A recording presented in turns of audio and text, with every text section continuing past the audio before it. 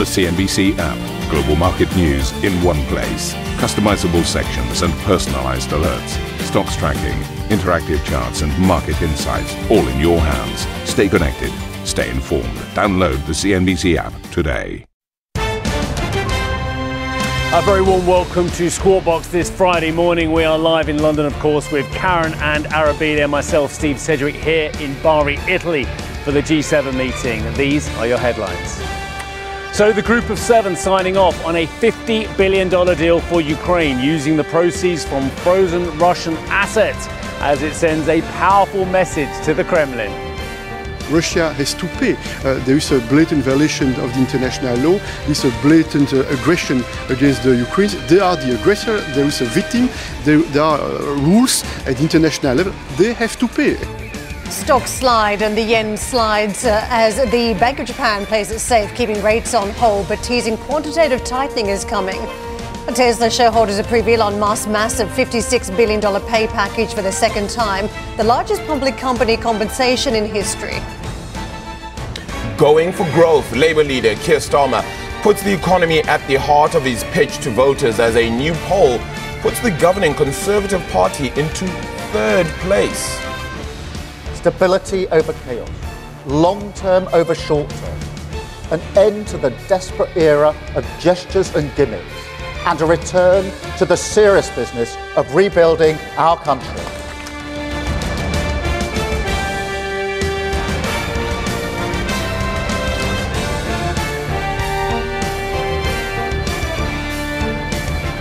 There's a lot happening on the ground where Steve is located in Bari, as G7 leaders have agreed a deal to provide around $50 billion in loans for Ukraine, backed by the profits from frozen Russian assets. Funding is expected to be delivered by the end of the year, with all G7 states participating. US President Joe Biden and Ukraine's Volodymyr Zelensky have signed a bilateral security agreement. The agreement formalizes the current level of US support for the country for 10 years in a bid to commit future administrations to supporting Ukraine. Our goal is to strengthen Ukraine's credible defense and deterrence capabilities for the long term. A lasting peace for Ukraine must be underwritten by Ukraine's own ability to defend itself now and to deter future aggression anytime in the future. The United States is going to help ensure that Ukraine can do both, not by sending American troops to fight in Ukraine, but by providing weapons and ammunition, expanding intelligence sharing, continuing to train brave Ukrainian troops at bases in Europe and the United States, enhancing interoperability between our militaries in line with NATO standards, investing in Ukraine's defense industrial base, so in time, they can supply their own weapons and munitions.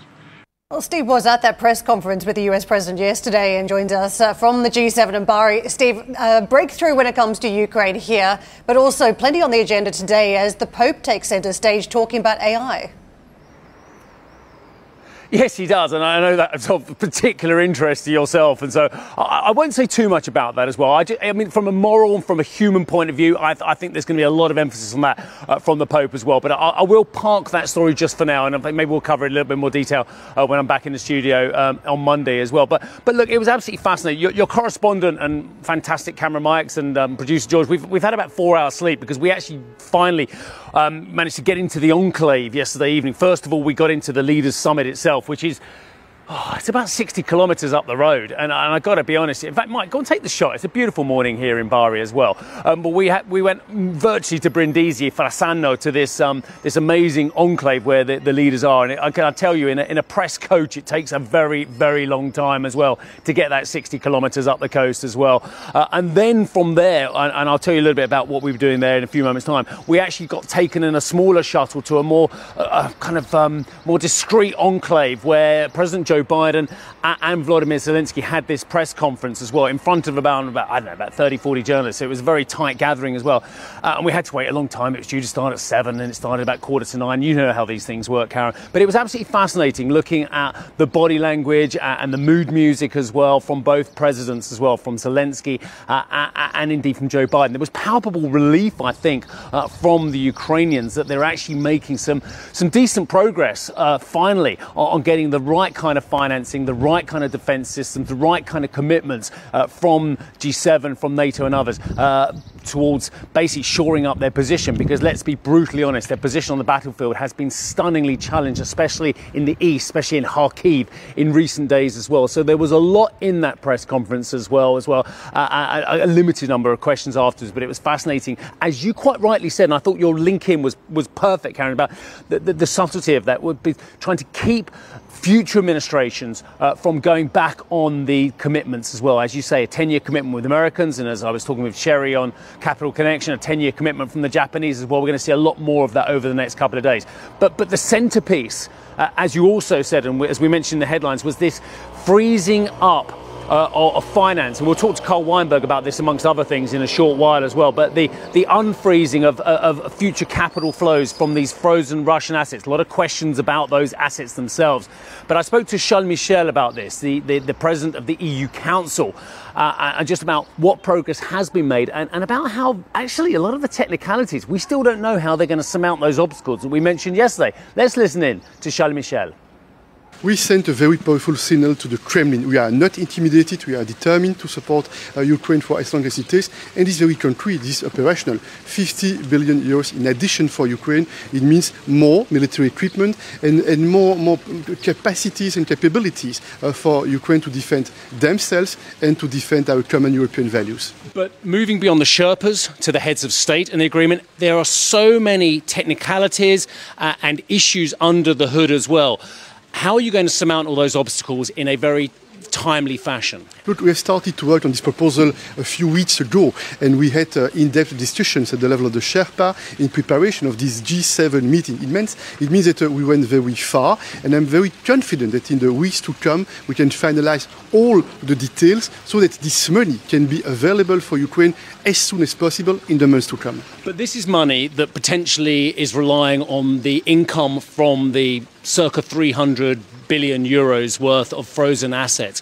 What if the war were to end, which we all hope it will, and those assets need to be given back to the Russians? Who's going to underwrite these loans? Well, it's an interesting question, but my answer is very simple. Russia has to pay. There is a blatant violation of the international law. This is a blatant aggression against the Ukrainians. They are the aggressor. There is a victim. There are rules at the international level. They have to pay, and that's why this money is blocked. That's why this money is frozen, and I'm very confident that we can use this money to support the Ukraine because this is fair. I'm going to get very editorial here on this as well, because it's just my impression, having been to a lot of these kind of meetings and seen a lot of this diplomacy over the years as well. My impression, this is not what the leaders have said to me, is that the Russians are going to find it very, very difficult to ever get that money back, okay? Because ostensibly, this money is going to be used, this income stream which is going to be monetized, is going to be used for the defense of Ukraine. It's going to be used for shoring up their economy. It's going to be used for shoring up their energy infrastructure as well. It's also going to be used, and this was a point that was raised in some of the comments from these world leaders, it's also going to be used for the rebuilding of Ukraine. Now, I've been to one reconstruction conference. There's been a couple of them as well, and we're going to get a peace conference this weekend in Switzerland as well. The bill for reconstruction for Ukraine is probably in the trillions of dollars, or certainly it's well over hundreds of billions of dollars. So you're talking somewhere between $500 billion and $1 trillion plus as well to reconstruct. If this money and this frozen asset is going to be used towards the repaying of the reconstruction, you can see my math here, my logic here as well. If people are saying this money has to go towards the reconstruction of Ukraine, but actually we're not using the asset itself, we're just using the income from that as well, I think it paints a very obvious picture. That's just my view on this one. Very quickly, I'll just raise the points. I think there was a lot done yesterday. One, the bilateral security agreement, which we just talked about as well, between Zelensky and the United States as well. Two, the G7 deal on financing. Three, Karen, as we've talked about in recent days, the tightening of the sanctions regime on secondary players and indeed those who would be financing the Russian industrial military machine as well. And four, and this is the most important bit, given everything else we've been talking about as well, China. I think there's going to be some really implicit criticism of China over the next 24 hours as well. And I think it's going to make its way into the communique as well. I think that potentially is going to ratchet up the pressure between the West, between the US and China as well, and could have big ramifications. And I know our next guest thinks in similar lines as well. Karen Arabile, back to you. Steve, great coverage. It's funny, isn't it, how the news gathering can take a lot more effort sometimes to get sound bites. Terrific work there on the ground in Italy. Well, US Treasury Secretary Janet Yellen has told CNBC the country's ballooning debt load is manageable, provided it remains at the current level. Yellen said rather than the headline figure, attention should focus instead on the net interest costs Washington is paying. If the debt is stabilized relative to the size of the economy, that we're in a reasonable place. The way I look at it is that we should be looking at the real interest cost of the debt. That's really what the burden is.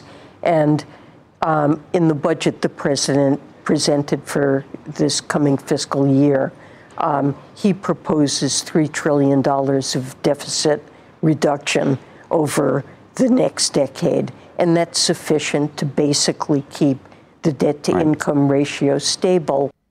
Yellen also said she's encouraged by signs of an easing labour market and that it's no longer putting a strain on the fight against inflation. The labour market has become a little less hot, a little bit more normal. The number of job openings has declined some. We've had a burst in labour force participation. And so the labour market now is resembling what it looked like pre-pandemic. Wages are increasing, but at a slower rate, and so that doesn't really look like it's a threat to inflation. Well, it may not be as sexy as CPI or maybe even the FOMC decision, but U.S. producer prices for the month of May unexpectedly fell on the month. The PPI index declined 0.2% versus what economists had anticipated for a 0.1% increase. So this went down, right? So another slowdown then in inflation prices. On the annual basis, though, producer prices rose 2.2%. That's down 10 basis points from April's figure. The print is further evidence of cooling inflation stateside, due in large part then to lower energy costs. So what does that mean then for the Fed? Would they have changed their dot plot predictions maybe?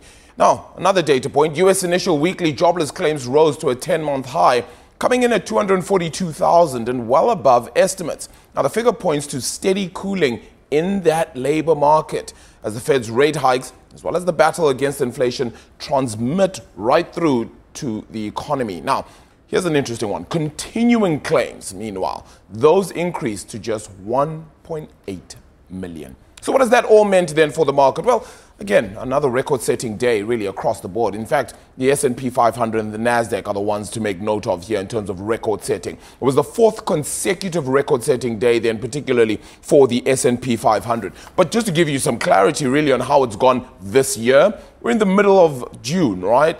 And we've actually just seen the S&P 500 hit record highs 29 times this year, 17 times then for the tech-heavy NASDAQ.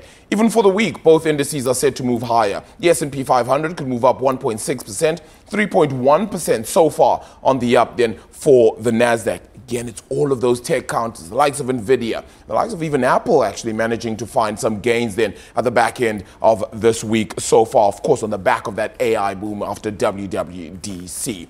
Now, Treasuries, well, that PPI data that we've just pointed towards, well, that's kind of moved things along again following the CPI print, which is already softer than the market had anticipated. So you saw another drawdown then in these yields, with the 10-year note going back to 4.26. Of course, it had even hit 4.25 then on the back of the CPI print, and the Fed having said that they anticipate just that one cut at the very least this year. On the 2-year, the more rate-sensitive 2-year note then 4.72 is where we're currently sitting on that one then as well. Of course, you are seeing markets across the board just look towards those rate cuts across the United States.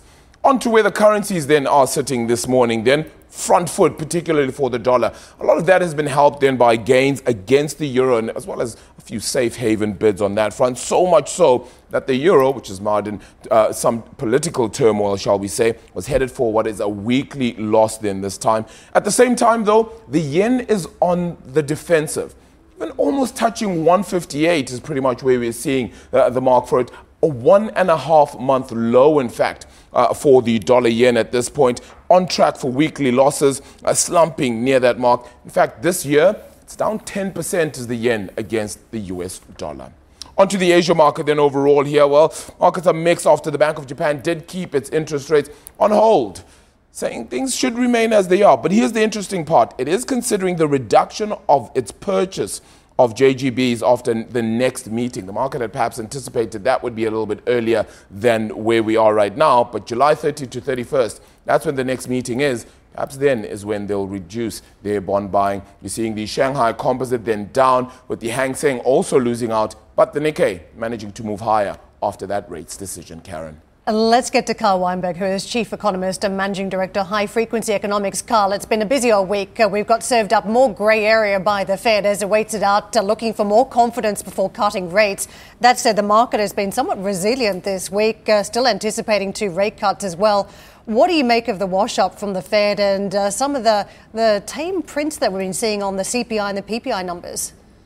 Yeah, good morning, Karen. You know, it's been an interesting week for the Fed. The Fed told us on Wednesday what they wanted to do. And then on Thursday morning, yesterday morning, the market came out and they immediately rebelled against what the Fed told them they were going to do and said, well, we think you're going to do something else. And that was driven by the CPI number, which came out just before the Fed meeting, and by the PPI number that printed yesterday, both of which were lower than expected. And I think that now the action moves toward the Fed. The Fed will be sending out its speakers starting today to convince the markets that they really meant it when they said they were only thinking about cutting rates one more time. So we've got 3 Fed speakers coming up today. We have Mester, we have Cook, and we have Goolsbee, 2 of them being voters on the committee and all 3 being participating in the discussion. And now the Fed has to go out and tell the markets that they're being a little bit, I hate to use this phrase, but I will, irrationally exuberant in betting on 2 or more rate cuts before the end of the year, and that they really meant it when they made their statement on Wednesday. And I think that's the next evolution in all of this, a bit of a pullback from this optimism about rate cuts being more than the Fed told us about. Carl, the lack of confidence that the Fed has, some of that stemming from the success of the labour market in recent years, the real strength that we've seen in employment.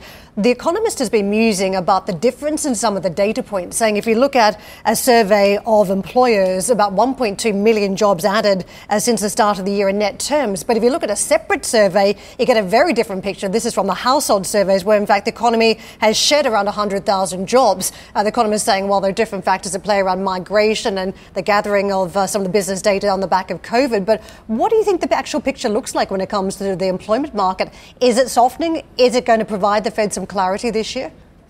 So 2 questions there. First of all, what do I think about the labor market? And that is, no matter which survey you look at, we're pretty darn close to full employment. And that's the way I'd like to think about the U.S. economy right now. We are at full employment, we're growing, and inflation is slowing. That's the big picture. And then we can take out the microscope and zero in on this number or that number or the other number. But all the indicators of the labor market are in the realm of a very strong economy. Now, you look at the initial claims number that we got yesterday morning in the United States. So the number went up to 242,000 from 229,000. And oh my goodness, it's been rising from about 200,000 over the last few weeks. And gosh, it looks like the numbers are getting worse. And they are, because the economy is gradually slowing. But if we look at actual recessions that we've experienced over the last 50 years, all right, the number of unemployment claims jumps to figures like 350, 450, 600, even 700 in the various recessions that we've had over the last 5 decades. So while the numbers are rising, they're rising slowly, and the levels of any of these numbers are inconsistent with an imminent risk of a recession. Now, this could change quickly, but until they do, the data we have are telling us that the U.S. economy is still quite strong. Yeah, Carl, I often look at, in case of emergencies, there's really just close to something that says break glass in case of emergency, right? Here, you reach for something when things often look a bit sideways. You made note of the labor market, and you think, close to full employment. But when it reaches 4% and maybe it goes above that mark, do you not then break glass then in case of an emergency? Does the Fed then not have to react to that? Do you really think 4% is anything other than full employment, give or take measurement error? Do you think it's really that different statistically from 3.5 or 3.6 or 4.2 or 4.3? Let's put this in perspective. 242,000 initial claims for unemployment this morning. A really big number, higher than expected. Break the glass, some would say. But we look back to the last time that we saw a number in the 240 to 250 range printing for initial claims, and we have to go all the way back to 1968 in order to find a number that low. So, yeah, claims are rising. Yeah, there's noise in the numbers. Yeah, maybe the economy is slowing and a few more people are getting laid off now than before. But we are at full employment, and the real problem that the Fed faces and the real risk that the Fed faces is that the economy grows too fast when it's at full employment and triggers another round of inflation. Because when you're at full employment, you can't produce any more stuff with the workers that you have because there are no more idle workers sitting around looking for jobs. The only way to grow is through productivity gains, and growing productivity is an art, not a science, and neither politicians nor economists are very good at making it happen. Indeed, they're not. Carl, it's lovely to hear your thoughts this morning. Look, I'm down in Bari, Italy. Someone's got to do it, I guess. But I was actually had a chance to read your note this morning on the G7, and I thought you hit the absolute the key point here. Confiscating the money of bad guys seems like the right thing to do. But, and this is your words, it violates almost every principle of financial law, practice, and fiduciary responsibility. I hear what you're saying, but when a country invades another country, that breaks a few laws as well. So just holding back their assets and using that against them, it makes total sense, doesn't it, Carl? Well, Steve, you know, everything you say is right, okay? We can condemn the Russians for what they did, and there are precedents in law for confiscating the assets of countries that don't behave as they're supposed to. So, yes, we can do this. But it does, number one, undermine the faith and confidence in the fiduciary system. There are legal issues to prove that Russia is violated by enough in order to be able to seize its assets. And there's the risk that this game will turn around on us, which has nothing to do with either law or what's right or what's wrong, but with what the other side thinks is right or wrong. Russia's ally in this war is China. And China owns a lot of U.S. assets. And there could be retaliation by Russia and its allies against these kinds of financial moves. I can't predict that. I can only worry that there are risks associated with this. This is not a costless operation. This is not taking a couple of $1 billion from Saddam Hussein or taking cash from Fidel Castro's bank deposits to reimburse victims of his aggression. Right? This is a lot of money, a major country, a major seizure of assets, and assets that we have also counterpart assets on the other side of the fence. So I don't know how this works out, okay? I find it a little bit scary, and I don't know what the implications are. I hear you, but I don't think a lot of this is necessarily about Russia at this G7, Carl, and I think we're on the same page. I think this is about the bigger concerns about China as well. And I see nothing that is an olive branch towards China here. I see everything that is trying to face down China. You made a very interesting point. A lot of these politicians have got domestic problems, domestic battles, past, present, and future as well. They need someone to perhaps have not an enemy, but someone to start blaming a few things on as well. And I think the tensions between the West and China, I can't see anything that's coming out of this G7 that's going to make it better, those tensions. I think it's going to make it worse. Whether that's a right or wrong thing, I don't know. But what do you think? Absolutely, Steve. I mean, you're at the G7. The next page that's going to be turned is the China page. Europe announced the other day the imposition of tariffs on electric vehicles coming from China into Europe, with the highest rates being on BYD, which exported 15,600 vehicles to Europe last year. Okay, they're cruising for a bruising with China. And if they impose tariffs on China, starting with the automobiles and continuing with the chips and the technology technology and more sanctions on chips and technology, there will be repercussions. There will be retribution by China with sanctions on stuff that they sell to us that may be more important than the cars that are at stake. I'm thinking in particular of the vulnerability of the entire new economy to the supply of rare earth coming from primarily China. China plus Myanmar together produce 80% of the world's rare earths. So we have vulnerabilities on both sides. So when we do things like impose tariffs on China or sequester Russia's assets, we have to be aware that it's a big world and we're not the only big players in it. We can be affected by the repercussions, and I don't know what they're going to be. Timely reminder, Carl. Thank you very much for the thoughts. Carl Weinberg with us, Chief Economist and Managing Director, High Frequency Economics. On the back of this week's Fed decision, our colleagues stateside will be speaking to the Cleveland Fed President, Loretta Mester. Don't miss that exclusive interview today at 14:30 CET. Now, coming up on the show, Tesla shareholders approving a historic pay package for CEO Elon Musk. We'll bring you the latest after the break. Plus, it's change coming to the UK. The opposition Labour Party unveiling its manifesto with economic growth front and centre. We'll have the details later this hour. And preparations are underway for the Paris Olympics, due to kick off next month. We'll hear from the CEO of a key partner, Sodexo, live.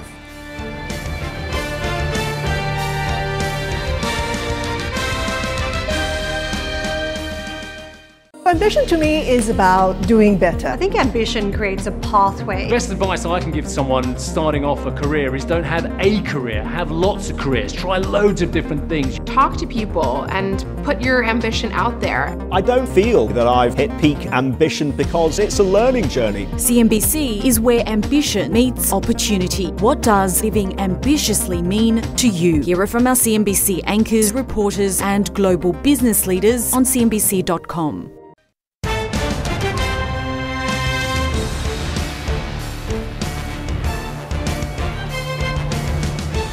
Tesla shareholders have voted in favour of Elon Musk's $56 billion pay package, the largest compensation in history at a public company. The vote comes 5 months after a Delaware judge ordered the company to scrap the package. Phil LeBeau filed this report. Tesla shareholders have approved a new pay package for Elon Musk that should restore the $56 billion package that was voided by a Delaware judge. We say should because ultimately this has still got to play out in Delaware courts. But the approval by shareholders is clearly a victory for Elon Musk. At the same time, shareholders also approved reincorporation of Tesla from Delaware to Texas. So for Elon Musk, two things that he wanted shareholders to approve ahead of the annual meeting, they were approved. And now the question becomes, where does Tesla go from here? During the annual meeting, Elon Musk talked about future products, AI development, autonomous vehicles, even the Optimus robot that they are working on. He talked in very glowing terms about the possibilities in the future and where Tesla is headed. But in terms of things you can hang your hat on, in terms of current production, perhaps the most significant is that Cybertruck production is now up to a record 1,300 vehicles a week being shipped. But again, the real news from today's annual meeting for Tesla, the shareholders have approved Elon Musk's pay package, a reinstatement of the $56 billion pay package that was voided by a Delaware judge. Phil LeBeau, CNBC Business News, Chicago. Thank you for listening to Squawk Box Europe Express. For more market-moving news, you can head to CNBC.com. Or join us again on the show with Steve Sedgwick, Karen Cho, and myself, Arabile Kumete, weekdays on CNBC.